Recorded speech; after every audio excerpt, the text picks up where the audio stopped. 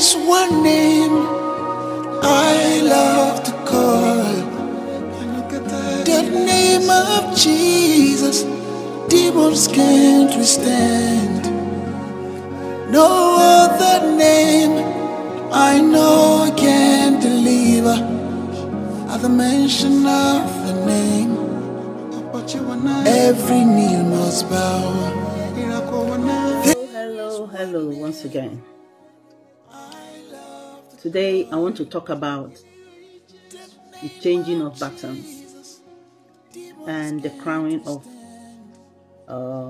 King Charles III here in UK yesterday, and the significance of it to the whole world. When Her Majesty, the Queen of England, died last year, September, before her casket was lowered into the vault, the crown was removed, the scepter was removed, the ring and the oil was taken and kept for the incoming king. So it took some preparation. Before yesterday, we saw Prince Charles transited to King Charles. Now, I want to talk about that there is a power shift. You know, before a king can become a king, there are so many rigors and ceremonies privately done before we come to see the public one we saw yesterday. And it was so interesting to see the first time. I lived in England for 3 years, but I've never seen a king installed or a new queen. But yesterday it was different. So what am I trying to say today? The Lord been talking to me about this, that there is a shift in the spirit. There is a baton change.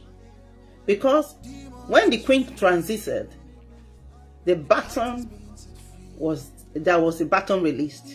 Or yesterday, King Charles officially took hold of that baton. That scepter is the scepter of power. There is no king that will reign without a scepter.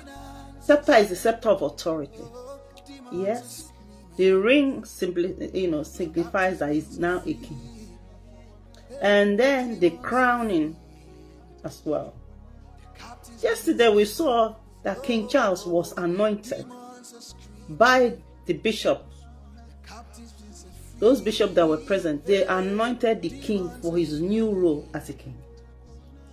You know, and I often say that we, the priests, don't even know the awesome power that we carry.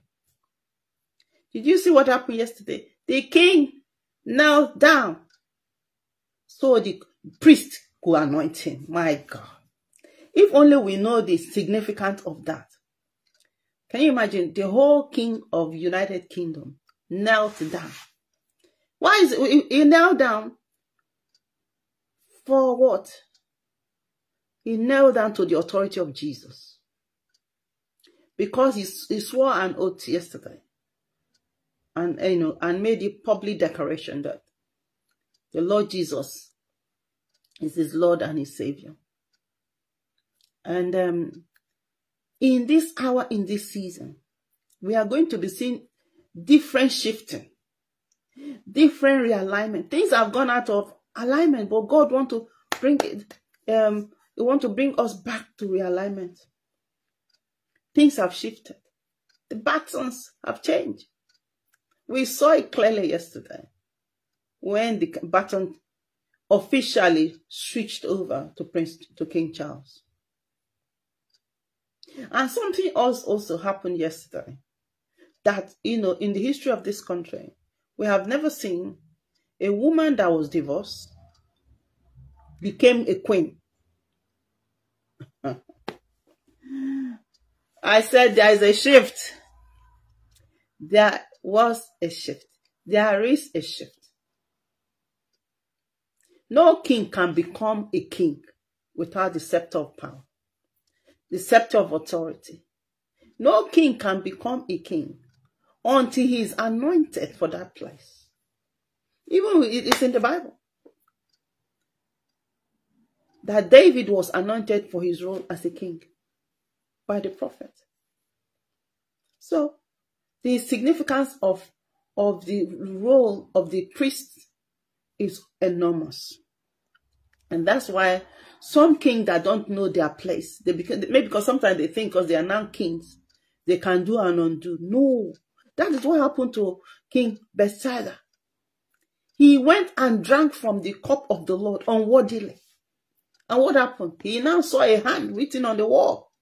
Mini tekel. Yes. He died that night. Even though the king has power, authority, but you do not, there's a demarcation you do not cross. You cannot cross it. You cannot, exchange the role of a priest to that of a king. The priest has to anoint the king for his reign. Who, Lord, who placed the crown upon King Charles yesterday? It was the bishop, Archbishop of Canterbury.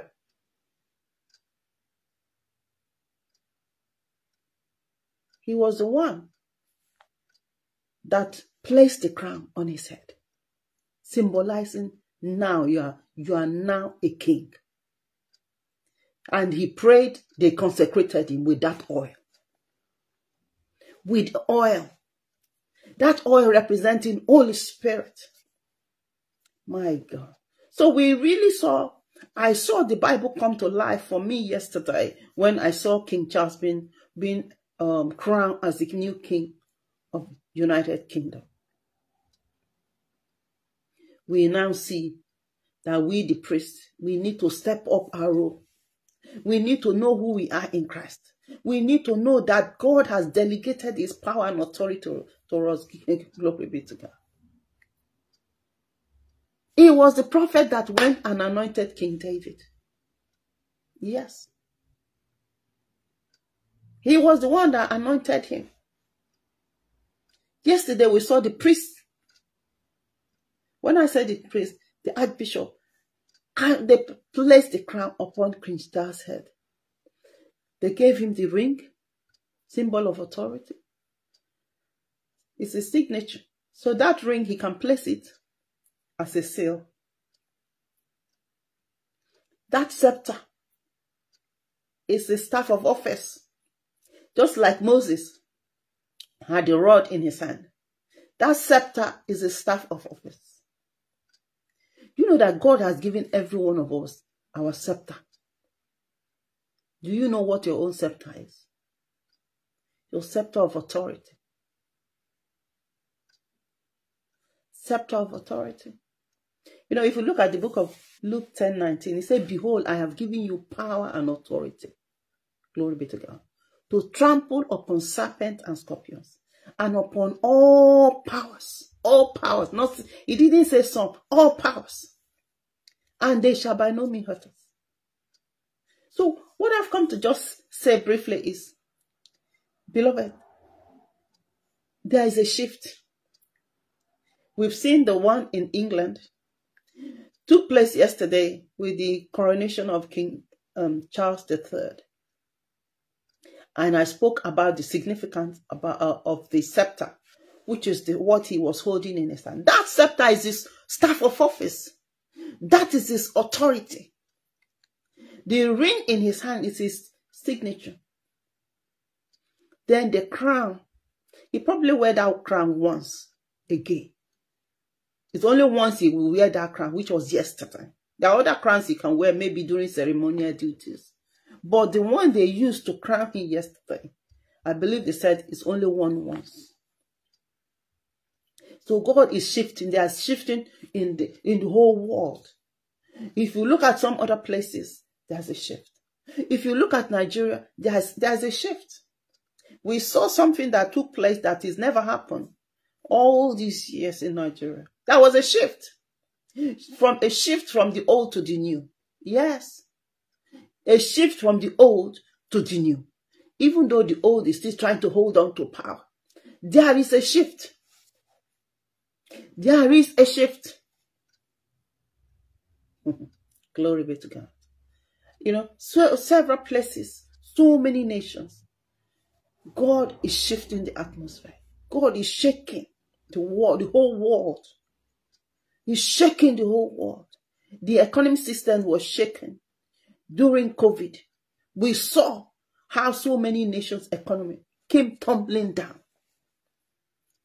We saw some nations that would ordinarily not even recognize who Jesus was. But they were on the streets, screaming, putting up their hand. Oh, Lord, save us. Father, save us. When COVID was ravaging the whole world. The people that don't believe that was Jesus came out publicly and crying for God to save them.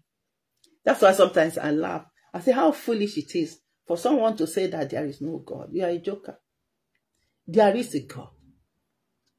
There is a God in heaven who sits in his throne. Who sits on his throne in heaven, looking down on planet Earth. There is a shift coming to you. There is a shift coming to your nation. There is a shift coming. All those things that have gone out of alignment, God is bringing them back into alignment. In this season, this hour, God is bringing them. So just need to be sensitive. And you see, there are so many mantles that are released. What do we need to do? We need to position ourselves to receive this mantle from some of these great men and women that have gone home. Their mantles are there. By faith, we take possession of them. Remember Elijah and Elisha. When the mantle was released, it came through service. It came through service. So I just want us to be more sensitive in our spirit in this hour. Be more alert in our spirit. Knowing that the season where we are, I'm telling you, batons are being changed. Mantles are being released. Things that have gone out of alignment, God is bringing them back. God is installing new kings and priests and kings, yes. And God is also releasing new prophets that are in the cave. God is now releasing them. God is releasing these prophets in this season. So that's why I'm saying we need to be alert. We need to be spiritually alert, so we can take possession of what belongs to us. There is a shaking, because out of that shaking there will be a remnant. That remnant those remnants will be the one that will push the work of God. The faithful few remnants that is diligent. They are totally sold out to Christ. They are the one that will take hold of this baton and they will run with it. They will run with it in the name of Jesus. So just as there's new prophets, new Samuels, new Esthers, new Deborahs being released, God is equally calling on the old women. God is calling on some of us, the older ones, to begin to equip, to begin to train the new young prophets that are released from the cave. That's why I said this season we are. Yesterday we saw, what we saw here on planet Earth was just King Charles being crowned as a king. But also there's a spiritual connotation to it. He was given the scepter of power, which is the rod of authority. He was given the ring, the signet ring. He was given the oil, which represents the world. And also the crown was placed on his head. And then he was anointed. You could have had all those things, but without that anointing, without that oil, which is the Holy Spirit, the Spirit of God being released into him. Why? To help him. Anoint him. You know, in the realm of the Spirit, some people, they just go about, they don't know. That's why I said, does heaven recognize you for who you are? Does heaven know if you are a prophet? Does heaven know you are called as an apostle? Does heaven know you have been called as an evangelist, a pastor, a teacher? Does heaven know it? Do you carry that seal? The seal of the Holy Spirit. The seal of the Holy Spirit. What that seal represents is God is telling Satan, Satan, this person belongs to me. He has the seal of the Holy Spirit. The seal of the Holy Spirit claiming that we are the property of God. And Satan cannot touch us and our family and anything that belongs to us. Oh, glory be to God. I just want to thank God for what God is doing in this season, in us, through us. Thank God for seeing the shift taking place.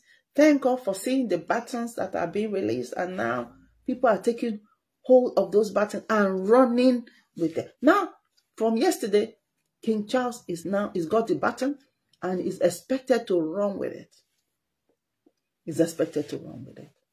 But I pray for his health, that his health will not fail him. I pray that his stress level will not be so high that he will not be able to function. In the name of Jesus. I pray for good counselors around him, that those that will give him sound counsel. Sound counsel. I pray for him. I pray for inner strength for him. I pray for renewing. The Lord should renew him like the eagle. In the name of Jesus. I pray for peace in his family. And I pray for reconciliation with him and his son.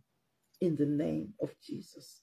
So, beloved, this season we are is a new season. It's a new dawn.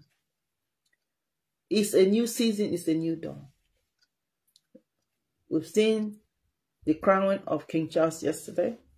We saw him taking hold of the scepter of power, of authority.